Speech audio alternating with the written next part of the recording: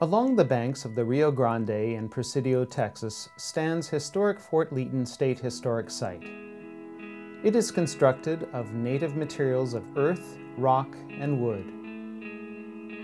In this video, masters of Adobe plastering at Fort Leaton demonstrate how interior walls and floors are repaired and maintained. They conform to the same principles and techniques that have been used over the centuries to preserve this site, one of the largest and finest historic Adobe structures in Texas.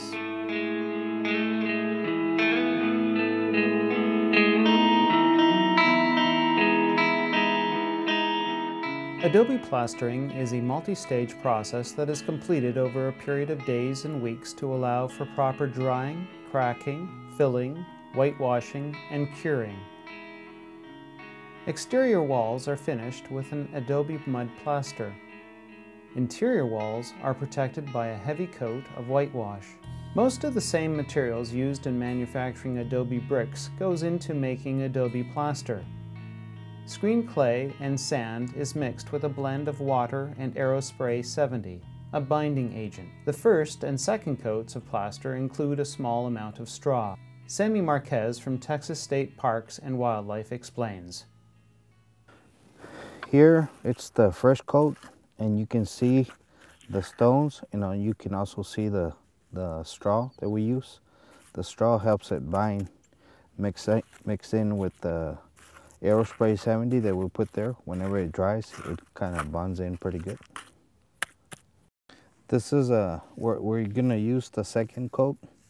As you can see, there's no stones no more. It will be less rough, and it will help you do the finish work for your third coat. This is what we're gonna use for the final coat. This is what you wanna see running. And it's the same process as the second coat, but it's just more Aerospray 70 mixed in with water.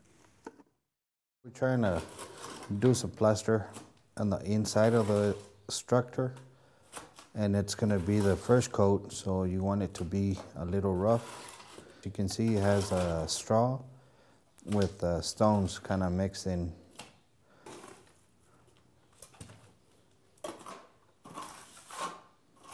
Here it's getting ready to use the wooden trowel, and he's going to soak it in. You want to have it soaked, and then you just do round, and you kind of want to overlap what you plaster.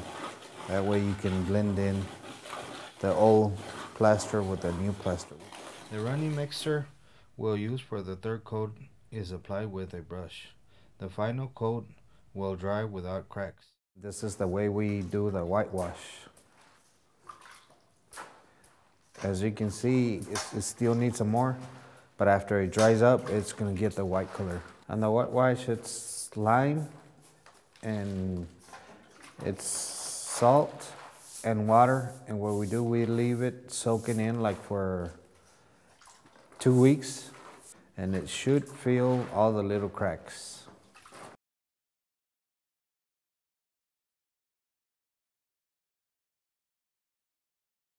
Here we have a patch that covered a crack, and we use the same plaster that we'll use on the third coat. Now we completely seal the floor here. You can't see the patch no more.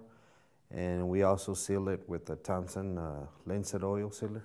And here we did already the 3 coats, the first, second, and third coat, and it's already for the whitewash. We do this section first, and then we come and do the complete wall. As you can see, we completed the whitewash, and you can hardly see the patch that was here.